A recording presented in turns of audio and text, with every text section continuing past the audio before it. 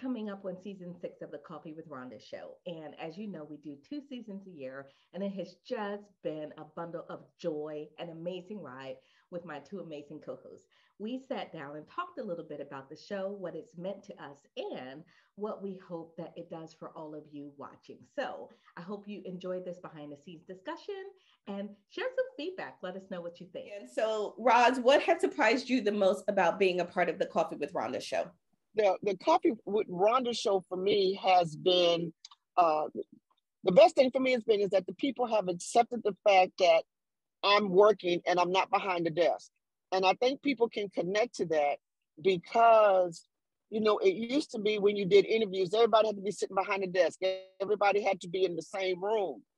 And now I think people accept us is because we have we have broken the standard. Mm-hmm. We have broken the standard. And so because we have broken the standard, but we're consistent. Let me say that again. We've broken the standard, but we've been consistent in the information that we've given. So that consistency has overflowed into my personal work and has forced me to be even more consistent. So that's how it's helped me. Wonderful. Thank you, Roz. So Marae, what about you? What has surprised you the most about being a part of the Coffee with Rhonda show? Oh, it's been an amazing journey because when I came in, just like you all know, it was just for oneself. And we just realized how, powerful we could be, and share our knowledge and experience and help people to grow, because sometimes we don't realize it until we do it. And that's been, a personal growth for me.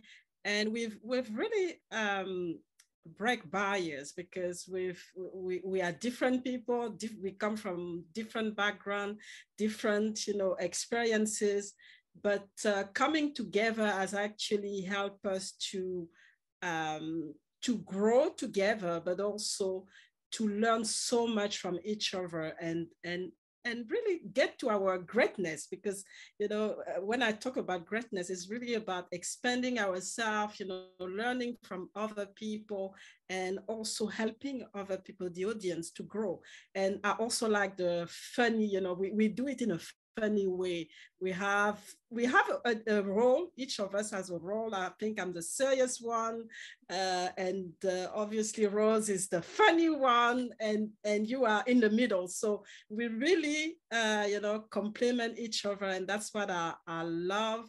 And the fact that we are really global now is just amazing. So what has surprised me the most about being a part of the Coffee with Rhonda show has been the fact that people love it. And we started it just as something to do, a conversation to have. And I think I didn't know how much people really loved it until we didn't have the show when we were in season and we didn't have a show. I can't remember what was going on. Marae, I think you couldn't attend and I was getting on the plane and something. So we decided we weren't going to have the show. So we just put on a replay. I was actually boarding my flight and I got a message from one of the people who watch our show regularly and said, "What's with this recording?"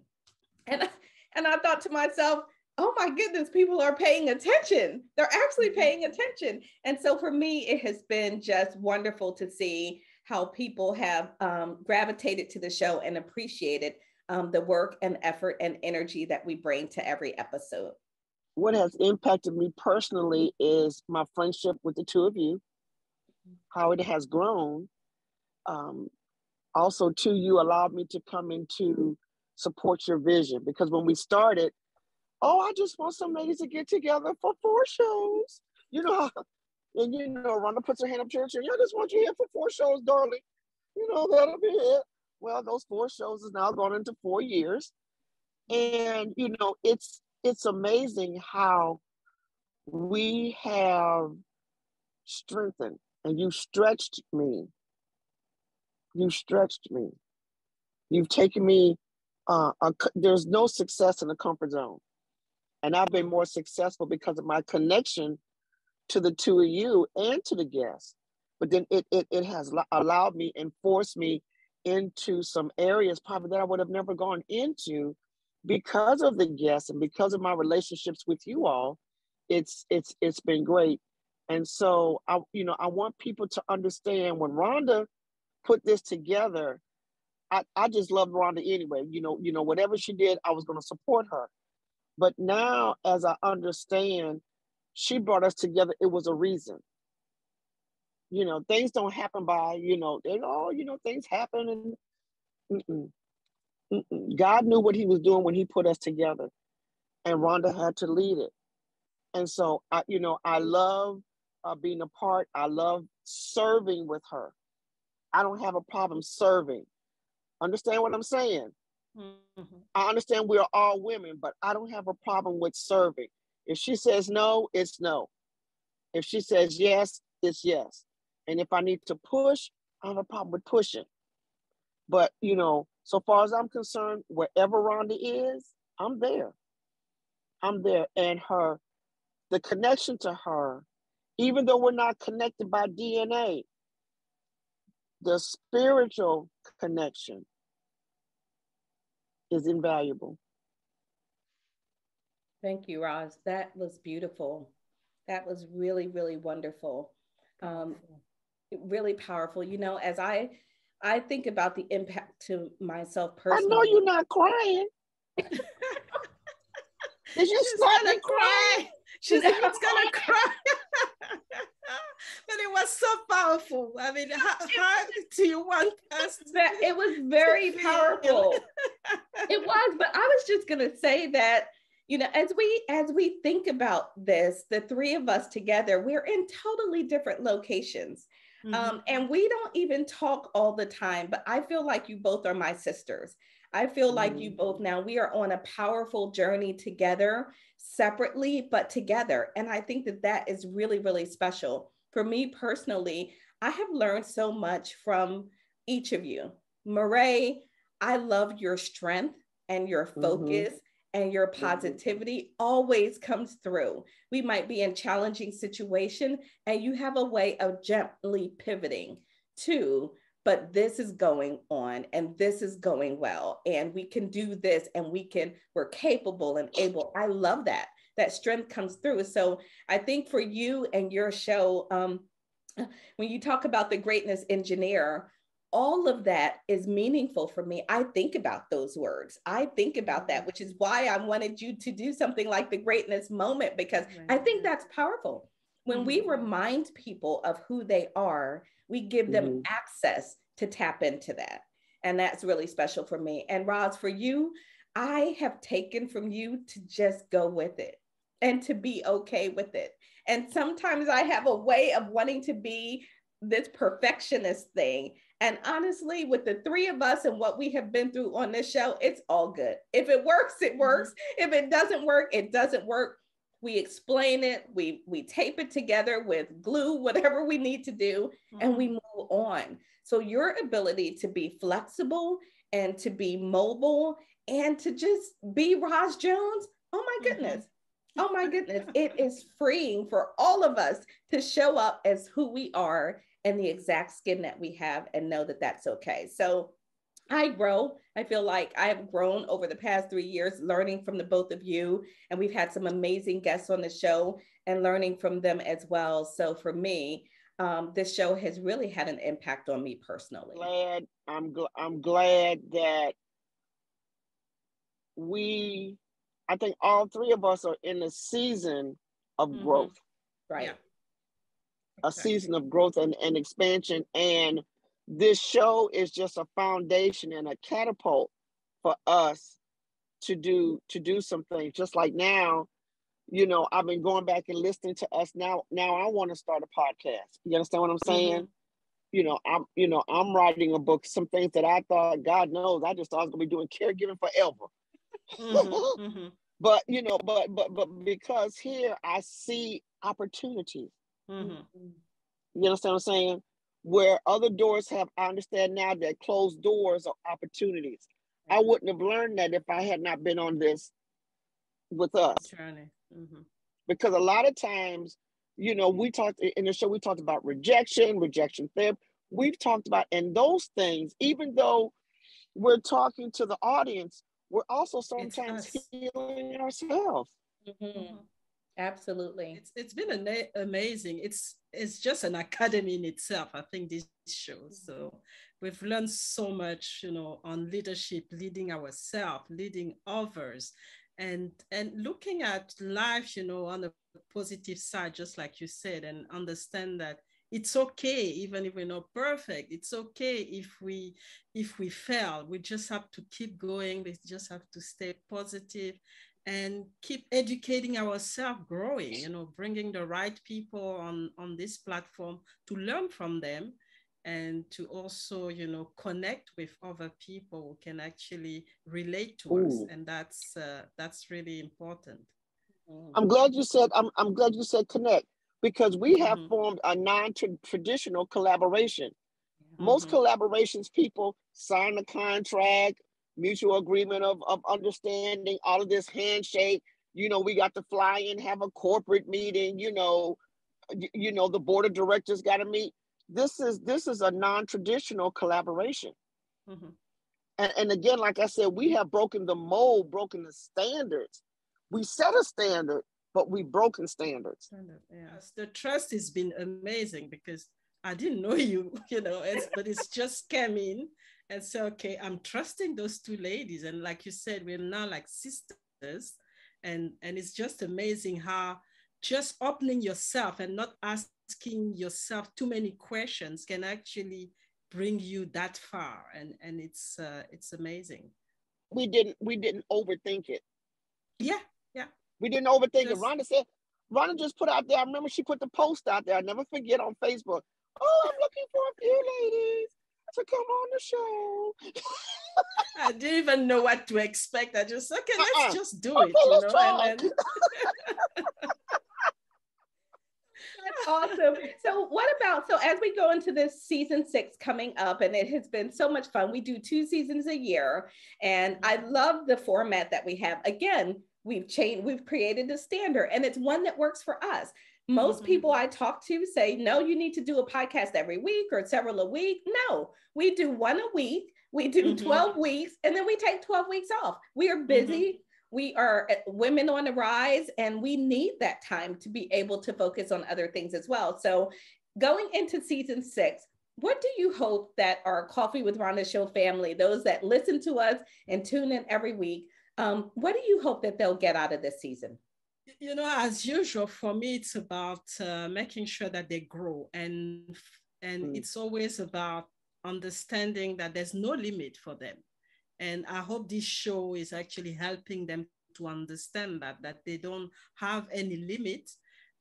They can manage. There are tools, there are strategies, and things that we're sharing that can actually help them to break, break the limits that they put on themselves, and really be confident that they can make it. Whatever dream they have, they can actually accomplish it. And that's really, get this confidence, get this determination, get this resilience when things are really difficult, and understand that there's always, we are always, even if they're lost, they can come to Coffee with Rhonda and then get the right information, the right tools, the right strategy, and laugh about it, and then be okay, and really be optimistic about their future and by what they're doing in their life. I love that. I think that's exactly it. And what about you, Roz? What do you hope that they get out of this season? I want them to understand we're setting boundaries, but we're stepping outside of the boundaries. We're setting boundaries, but we're stepping. And the reason why I'm saying that is because what we give to the people is an investment, not for us. I mean, part of it is for us, but it's for them. What we do every week is sowing a seed. It's a biblical principle. We are following a biblical principle. We are evangelizing on social media. We are doing what God has commanded us to do, to get out in the highways and the byways and to help the people. We are investing in souls. and changing lives. And so I want people to come on here and understand that the time that they take is an investment for them, but then they also invest in us. Mm-hmm. It's investment. The biggest thing is that, you know, we used to have to put on makeup, get our hair done, put on a girdle, honey, and a spank, and pull and strap it in, and get gas and get on the plane and figure out who gonna keep the kids, who gonna keep the dog. And all we gotta do now is push a button. Mm-hmm. All we gotta do is push a button, and it's there. And so for them to push the button lets us know that we're still doing something good and something right. But look at the thousands of people that we have impacted just off of an idea and an investment of time. Yep.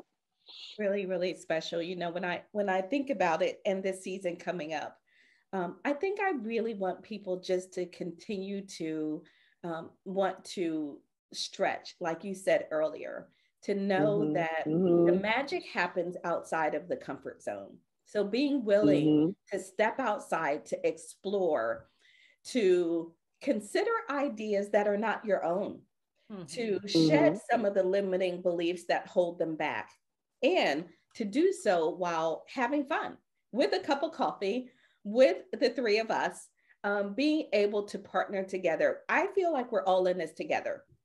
We are bringing information and we are bringing the structure, but at the end of the day, we're all in this together, and we learn from our guests as well. So their contribution and the comments that they send during the show are powerful and important, which is why I take the time to read them. We've got some super smart, amazing people that follow this show, and I am very blessed and honored by that. And so I want them to continue showing up for us and for themselves, because ultimately at the end of the day, if you don't show up for yourself, no one else will either. So I think this should be an amazing season, and I want people to come and join us, contribute, participate, and have fun while they're doing it. You know what? I want to say something about the comments. Our followers, the comments, I've never seen comments like these on any other. Yeah. You know, you scroll through, you hit an emoji, I like, a thumb up, you know, put fire, put hearts. But when these people respond to us, I mean, sometimes these comments are like something that would come, you know, if you're doing a dissertation or a PhD. You know, so I was talking about being an academy, because you know. Exactly. So you know, we've gone from one level to another, so we keep elevating every year. So not only are the comments elevating, but it's elevating us. That means that, okay, we've accomplished here, but now we got to, you know, each year we take it higher and higher. So like I said, the comments, I don't see any other places where I have been so far as a guest speaker or a guest in a summit or whatever, give the comments like our followers give and subscribers. Yeah. It's almost like, now that you all are describing it that way, it's almost like a master class, right? Where you are getting this content and they are participating and engaging, and then they're asking questions about it and sharing their own personal experiences. And honestly, sometimes I feel like we're in a therapy office, because some of the comments, I'm thinking, where's the couch? Because you should probably lay down a bit while we go through this, right? So it is just really something special. So I want to just, you ladies are both amazing. And I am so honored and so glad that you are here by my side. The trust that I have in you, the faith that we have in each other, we built this together. And so I'm just looking forward to another really great season of the Coffee with Rhonda show. And at some point we might want to do like stars, do a world tour. Yeah. Coffee with Rhonda. Yeah, that would definitely work. We could do international meetups. Yeah, we could do meetups. Yes. Well, I will tell you, the first time we do a Coffee with Rhonda show in person, that is going to be fun. It's going to be fun. Hey. Woo.